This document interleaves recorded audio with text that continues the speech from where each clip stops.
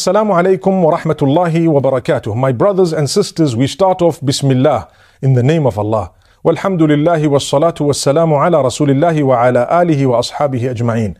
It is very important for us to develop the right company. We should have the good company. We should be from among those who are good company for others. And this is when we will achieve contentment. Did you know that 90% of people are destroyed when they have bad company? Destroyed perhaps not fully, but partially too at times. Some fully. People who develop bad habits, bad ways of speaking, and so on, all that is connected to the company you keep. The Prophet, peace be upon him, says, يُعْرَفُ الْمَرْءُ بِخَلِيلِهِ فَلْيَنْظُرْ أَحَدُكُمْ مَنْ يُخَالِلُ. A person is known by the friends he or she keeps, the circle that he rotates with. So be careful whom you befriend. The Prophet ﷺ has said this, and Allah subhanahu wa ta'ala has also addressed the matter very powerfully, very simply, and he has actually said in Surah At-Tawbah, verse number 119, يا أيها الذين آمنوا اتقوا الله وكونوا مع الصادقين. O you who believe, develop your relationship with Allah and be with those who are truthful. Be in the company of the truthful, those who are good. Be in good company. Be in truthful company. You will definitely get the fruits of this beautiful tree that you would have sown the seeds of by being in good company. It's not easy. Sometimes we have friends. We need to change those friends. If your friends do not teach you how to prioritize, then they are not true friends. I give you an example. When people get married, at times they forget that they are married. They spend the same amount of time they used to spend with their friends prior to marriage, even after marriage. Why did you get married? What contentment would you like? You have a wife or a spouse waiting for you. You have children who are desperate for your time. If you don't spend time with your family, with your wife, with your children after you are married, and you spend it with your friends instead all the time, you will lose your contentment. You want to be happy? Learn to prioritize. So what if some of these people think that perhaps you're not being a faithful friend? You need to know what prioritization means.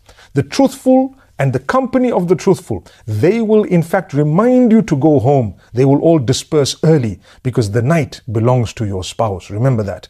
It belongs to the Almighty, obviously. But in terms of companionship, go back to your family. Allah subhanahu wa ta'ala has kept it such that the night is for resting, reclining, and a few acts of worship as well. May Allah subhanahu wa ta'ala help us in this direction. So remember this beautiful piece of advice. If you'd like contentment, have good friends. Your friends should be better than you in character and conduct. Your friends should be better than you in the dedication that they have towards achieving goodness. May Allah subhanahu wa ta'ala grant us success. We move on to Surah Yunus, which is a beautiful surah, and I'd like to make mention of a verse number 12 of Surah Yunus, where Allah subhanahu wa ta'ala speaks about how man calls out to Allah when he is in need. The minute the need is fulfilled, he forgets Allah. He pretends like he never ever called out to Allah. This happens to some. In fact, it happens to a lot. Allah subhanahu wa ta'ala says in verse number 12 of Surah Yunus, وَإِذَا مَسَّ الْإِنسَانَ الضُّرُّ دَعَانَا لِجَنْبِهِ أَوْ قَاعِدًا أَوْ قَائِمًا فَلَمَّا كَشَفْنَا عَنْهُ ضُرَّهُ مَرَّ كَأَنْ لَمْ يَدْعُنَا إِلَى ضُرٍّ مَسَّهُ. Allah subhanahu wa ta'ala says, when man is afflicted by something bad, negative, he calls out to us on his sides, or standing, or sitting.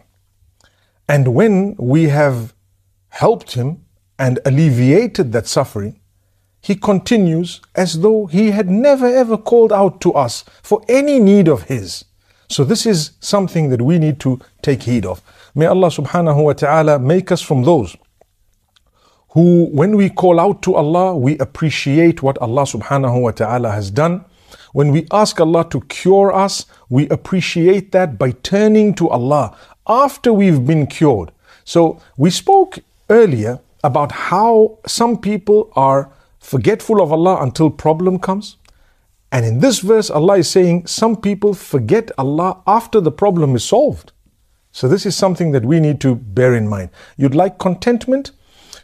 Remember the days you used to call out to Allah. Remember the days when you used to cry to Allah.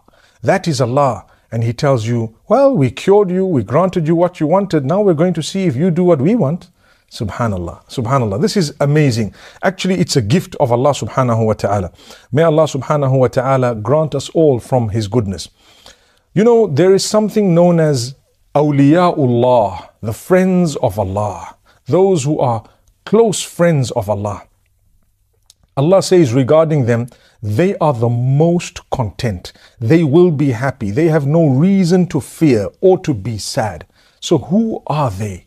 That's a big question. People ask the question, who are the awliya? How do we recognize the awliya? The awliya are those who have two qualities in them. And you and I could be from the friends of Allah if we struggle and strive to get to that. What is it? Let's listen to what Allah says in Surah Yunus, verse number 62. ألا إن أولياء الله لا خوف عليهم ولا هم يحزنون الذين آمنوا وكانوا يتقون لهم البشرى في الحياة الدنيا وفي الآخرة. Allah says, behold, the awliya of Allah, the friends of Allah, no fear upon them. They have no need to fear. And they have no need to be sad. They will not fear. They will not be sad. Who are they? الَّذِينَ آمَنُوا وَكَانُوا يَتَّقُونَ. Just two qualities. Those who believe firmly in Allah and they are conscious of Allah. They have taqwa. Taqwa, as I said, is the development of your relationship with Allah in a way that you are conscious of the punishment of Allah as well as the favor of Allah subhanahu wa ta'ala. You become conscious of what Allah has given you and of who Allah is and the fact that you are going to return to Him. When you've developed these two things, iman and taqwa, you will not be sad, you will not have reason to be fearful, you will not be worrying at all because you know that I believe in Allah. I'm convinced Allah will take care of you. So let's try and develop these qualities and we will not have fear neither in this world nor the next. May Allah subhanahu wa ta'ala truly guide us and protect us. Then we go on to another of the stories of Musa alayhi salatu wassalam, a little bit of detail in Surah Yunus which is very interesting. I'm going to pick up on one point. We have difficulty, we have hardship on earth. Allah did not say He will not give us hardship. We will go through a lot of hardship, but He will grant us contentment if we know how to process the hardship. Look at Musa alayhi salam. How long did he struggle for? Yet he was a prophet of Allah. His people, how long did they suffer for? Decades on end. But they knew they were helped directly by Allah. We go through challenges. How long are we going through challenges for? A long, long time. Wallahi, if you were to look at where we were 30 years ago, or our fathers or forefathers, where they were a little while back, we are in a much better position materialistically than them, in most cases. So this is something we need to look at. We become less grateful of the favors of Allah subhanahu wa ta'ala, yet we have much more than our predecessors, our fathers, and even our own selves some time back, where we were and where we are now. But unfortunately, we're always ungrateful. That's man. So Allah says, Musa alayhi salam and his brother Harun, Moses and Aaron, may peace be upon them, they called out to Allah subhanahu wa ta'ala against the Pharaoh. Okay? When they called out to Allah against the Pharaoh, Allah subhanahu wa ta'ala told them something amazing that gave them contentment.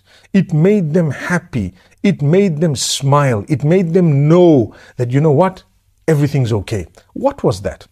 These are verses in the Quran Allah subhanahu wa ta'ala makes mention of in Surah Yunus, verse number 89. Allah says, قَالَ قَدْ أُجِيبَتْ دَعْوَتُكُمَا فَاسْتَقِيمَا وَلَا تَتَّبِعَانِّ سَبِيلَ الَّذِينَ لَا يَعْلَمُونَ. He says, O Musa, O Harun, we have already answered your prayer. You've prayed for the destruction of the Pharaoh. Your prayer is answered. However, we want you to be steadfast and don't follow the path of those who don't know. You know. So don't follow the path of those who don't know. We have answered your prayer. We will grant you your prayer. It's already granted. It's just a matter of time. When we know the time is right, the Pharaoh shall be destroyed and you will be victorious. That's it. They were told that. My brothers and sisters, we should call out to Allah with similar conviction regarding our problems, our issues. Perhaps we don't want to wish the destruction of someone, but we definitely would like to wish for the protection of the Almighty and for goodness. So what happened? Years later, the Pharaoh was drowned. As wealthy as he was, it didn't help him. No matter what he tried, it did not help him. Every plan of his led to his ultimate destruction, and every plan of Musa alayhi salam and his people led to their ultimate success. As confident as the Pharaoh was about his success, he failed. And as much as the people of Musa alayhi salam felt that they may not achieve success, they were successful. Musa alayhi salam and his brother knew exactly where they were heading, but some of the people were weak. They didn't really know. But they laid their faith in Allah and they continued. Ultimate success. May Allah subhanahu wa ta'ala grant us success and contentment in this world and the next. أقول قولي هذا وصلى الله وسلم وبارك على نبينا محمد.